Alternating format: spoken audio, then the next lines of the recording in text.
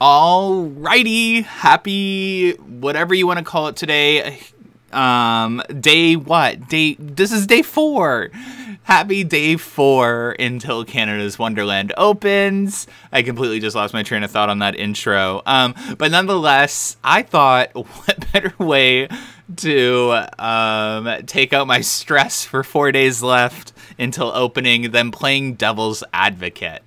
So in today's video, I'm going to talk about why Flight Deck actually might have saved Canada's Wonderland in a very interesting way. So for those of you that don't know, Flight Deck at Canada's Wonderland was originally supposed to be a B&M invert. Now the location of that B&M invert, it was supposed to be somewhere around Backlot Stunt Coaster and Behemoth's location. Due to some sort of contract with B&M and Canada's Wonderland being too close to Cedar Point, I don't actually know the fine details of that and if that rumor is actually fully true, or if there's more details about Cedar Point and Canada's Wonderland, or Canada's Wonderland and B&M, and Paramount just being too cheap and not wanting to invest in the planning part of this.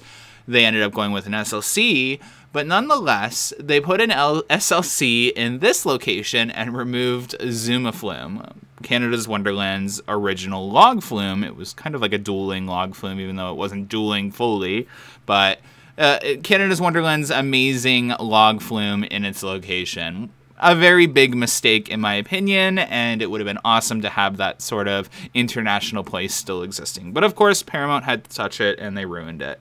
Nonetheless, if Flight Deck ended up being the B&M invert, it would have been in this location where Behemoth and Backlot Stunt Coaster sit. Thus meaning when the sale, to Cedar Fair happened, one of two things might have changed. This could have altered history. Imagine, just think about it for a second. This is why I'm making this video. I'm playing devil's advocate. Imagine having a B&M Hyper at Canada's Wonderland that isn't in this location. It would have been, I can't even picture Behemoth existing anywhere else in the park. And then maybe Behemoth would have had to have gone over where Leviathan is. And then how would that have changed Leviathan? Where would have Leviathan had to go? So it's just really interesting to think about it. And on day 4 of this video, I just wanted to put that into people's heads. Comment down below what you would have preferred. Are you okay with having the SLC, or do you still want the B&M invert in the past? Would you go back in time travel and change it? Would you put the B&M invert where Behemoth is? Or do you want Behemoth where it is? Like, I can't sit here and fully make up my mind. I would love to have a B&M invert at Canada's Wonderland, but imagine the difference. Like, Kingswood was very important to Paramount back then too, so they would have never removed Kingswood to make way for a roller coaster. So it's really interesting. What would have happened? But also, if Paramount did get a B&M invert, there's so many devil's advocates here. As you can tell, I'm super confused, but honestly, this video is more like a discussion with you guys as friends of the channel.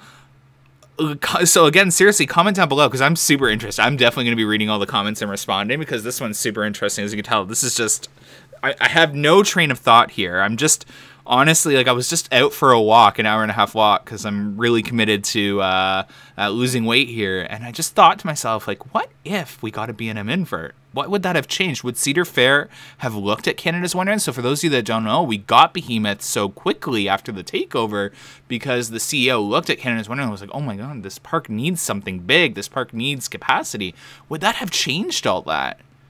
It's so interesting. What would have happened to our coaster lineup? Would Paramount have invested in more B&Ms after that? I'm sure it would have been a big draw. So would it have changed Paramount's look at Canada's Wonderland? Would we have got different coasters? So it's so interesting. Like, and then, like, what would have happened with our expansion ability? Would we have had the land for Leviathan and Yukon Striker? I mean, Yukon Striker fits perfectly because Skyrider, but yeah, just like, where do you think Behemoth would be located? if Cedar Fair took over and there was an invert in that place of the lift hill, where do you think they would have located it? Like, probably where Leviathan is, in my opinion. So then where would Leviathan go? Like, can you... I'm, like, literally, like... I'm just thinking about it. Like, that little piece of Paramount history may have actually been good for the park.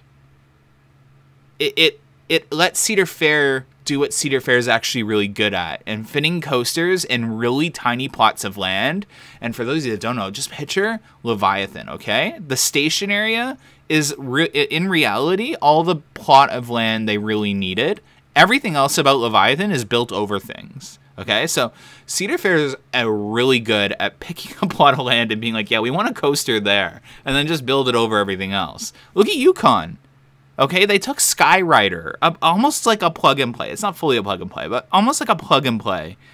Built Yukon's lift hill station and brake run in its place, and then just, like, we're going to send Yukon's drop through Vortex. It's going to come out the other end of the lake, just do an Immelman, and then the rest of the ride's going to be built over Timberwolf Falls alongside a path. Behemoth, we're going to build the station in Action Zone, but the rest of the ride's going to go over... Backlot Stunt Coaster, and then just follow a very thin line right next to the lake, and then it's going to go over the lake and then back into the brake run. Like, it's almost amazing what Cedar Fair does with their B&Ms, which is crazy because a lot of people are like, well, this park's out of expansion land, that park's out of expansion land. In reality, if you're a Cedar Fair park, I mean, other parks do the same, you're not out of expansion land. They just need almost like flat ride plots of land nowadays to build these B&Ms over if you're a park that can afford B&Ms. So I just really wanted to put this in your mind, okay? This is my 7-day countdown, and I wanted to have a discussion with you guys about something that was really just causing me like stress on my walk today as I started to get more. I just fell down the well. I feel like Alice in Wonderland. I fell down a well. I lost my train of thought, and I wanted to have a discussion with you guys about this topic. As you can tell, I'm almost like excited. It's just crazy to think like how that could have altered everything. But yeah, definitely comment down below if you have any other just even interesting topics of discussion. Like, I'm curious. Just like use my comment section as like just a crap post, or just like, what are you thinking about? Or what about Wonderland really intrigues you? Or just like even like responding to the question I asked earlier. Because now I'm like, just like, what else is there to like think about at Wonderland? Because this is crazy. Shouldn't have gone down this. I shouldn't have made this a video. I shouldn't have gone down this whole trip. But nonetheless, as always, thank you so much for even taking time out of your day at 9 in the morning, 12 p.m., whenever you watch this video, taking time out of your day to click on my video, watch it. If you leave a like, you leave a like. If you don't, that's okay too. But just even, 2,000 people watching my videos lately a day is crazy. The channel's been blowing up out of nowhere. I get like 6,000 views a day now because some of my vlogs from last year are getting promoted by YouTube. And it's just crazy. There's so many new subscribers here, and it's just like I feel so blessed. Like, the fact that I have a forum to come and just rant about what I want to rant about, or talk about the business aspect of this park, and just, it's so awesome. Like, thank you so much for even, like, putting trust in this channel and myself and my team. It means a lot. It really does. I know I always say it. I don't say it enough, but, like, I just feel like I feel like there's more I should do to show, like, how thankful I really am, and I just can't even like think about it. Like, I'm planning this really big giveaway. Like, I don't want to give too much away, but like even at the end of this season, I'm thinking about possibly giving away all season Fastlane for like one person next year in 2022. And we're gonna be doing some pretty cool merch giveaways through the season for some videos and stuff like that. So like, stay tuned. And if you have any other ideas, honestly, just thank you. I think I just ranted for like 5 minutes about a thank you. What's wrong with me today? I'm just so excited about opening, and it's four days left, and I'm just like clearly losing my mind, as you can, if you can't tell in this video. I'm just like, so there's no script, there's no plan. It's just a rant. Thank you so much. Hopefully you have an amazing weekend. Is it the weekend?